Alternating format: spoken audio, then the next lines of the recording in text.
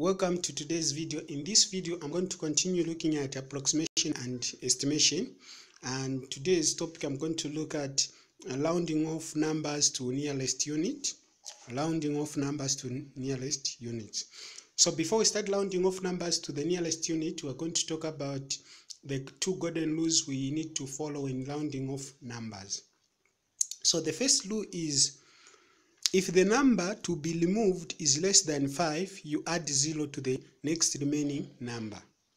If the number to be removed is less than 5, you add 0 to the next remaining number. That is the first rule. The second rule is, if the number to be removed is equal to or greater than 5, you add 1 to the next remaining number. Okay, so when it's less than 5, you add 0 to that number, or you add nothing to that number, to the next remaining number. Then when it's 5, it's equal to 5. When it's 5 itself, or any number that is greater than 5, you add 1 to that number. Okay, so let's see, round off now the numbers. Since we have written the golden rules, then now let's round off these numbers to the nearest units. So the instruction is round off to the nearest units. So these are the numbers we're going to round off to the nearest unit. So when we talk about rounding off number to the nearest unit, we need to write numbers as a whole number without decimal numbers, not as a fraction, as well as, basically we need just to write that number as a whole number, the given number as a whole number.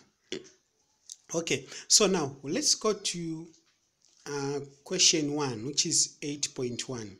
So to round off this number to the nearest unit, that means we're going to round off 8.1 to the whole number. Okay, so 8.1, we are going to remove 1, then we are going to either change 8, or we are going to add either 1 to 8 or 0 to 8. So now, which rule are we going to use? Let's go back to the golden rules there, which we had, which I wrote on top there. The first one is, if the number to be removed is less than 5, you add 0 to the next remaining number.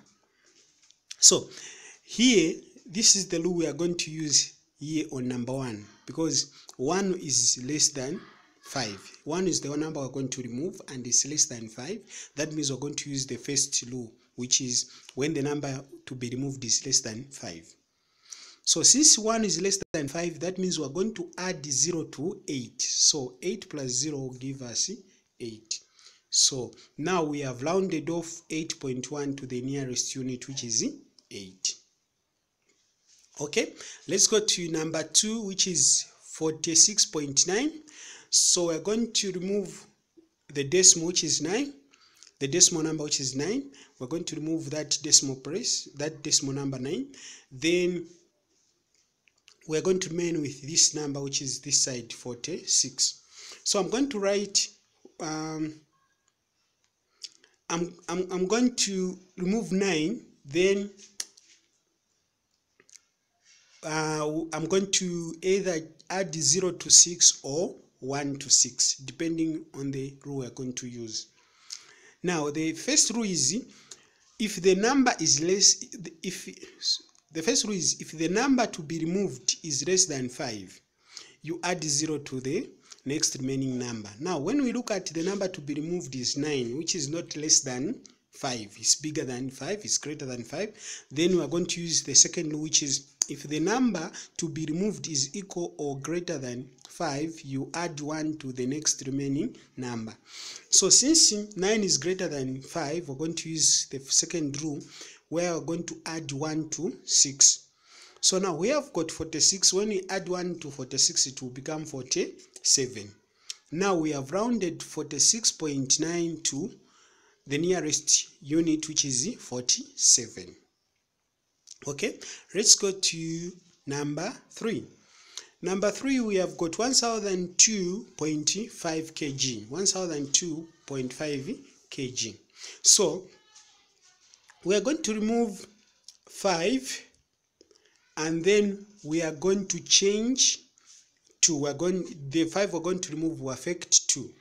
Okay, so 1 and 00 are not going to be used, so I'm going to write that 1 and that 00. Okay, now when we remove 5, what are we going to do to 2? Okay, let's go to the golden rules. The first golden rule is, if the number to be removed is less than 5, you add 0 to the next remaining number. So the number is not less than 5, in fact it's 5, it's equal to 5. Now let's go to the second golden rule. So the first golden rule won't work, the first rule won't work because it's just talking about numbers which are less than 5. Now the second rule is saying, if the number to be removed is equal to 5 or greater than 5, then we add 1. So 5 is equal to 5, so we are going to add 1 to 2, which will give us 3. So which will be 1003 kg. So which means rounding off 1002.5 kg to the nearest unit will give us 1003 kg or kgs. Okay, now let's go to question 4. Okay, so question 4, we have got 37.4 kilometers. So we're going to round off this 37.4 to the nearest unit, which is going to be, we're going to remove 4, and then when we remove 4, 7 will get affected either by adding 0 or adding 1, depending on the rule we are going to use.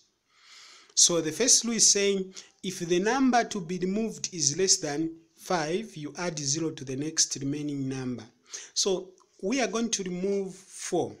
So the first rule is saying, if the number to be removed is less than 5, then you add 0 to the remaining next number. So meaning, since we are going to remove 4, which is less than 5, we're going to add 0 to 7. So I'm going to write 3. Then when we remove 4, we add 0 to 7, it will give us 7. So 7 plus 0 will give us 7, which will remain 37. So it will be 37 kilometers. So rounding off 37.4 kilometers will give us 37 kilometers. Okay, rounding off 37.4 kilometers will give us 37 kilometers. So basically, this is how you round off numbers to the nearest unit. So for you to successfully round off numbers to the nearest unit, you need to master these 2 rules. Whenever you are rounding off numbers, you need to master these 2 rules. Thank you so much for watching. It has been easy learning zed-Mathematics. The future is bright. Thank you so much for watching. God bless you. See you in the next video.